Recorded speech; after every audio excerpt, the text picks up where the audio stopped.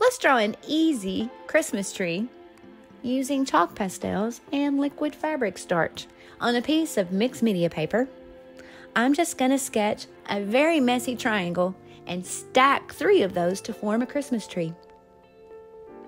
Now, rather than blending with my fingers, because you can blend chalk with your fingers, but instead, I'm going to blend that chalk pastel with a paintbrush dipped in the liquid fabric starch.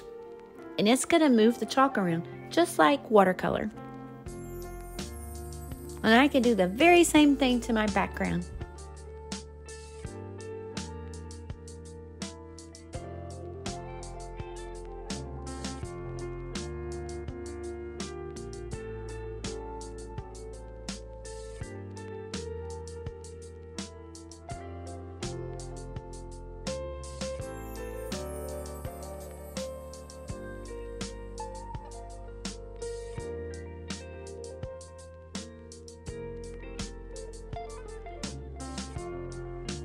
And that's it.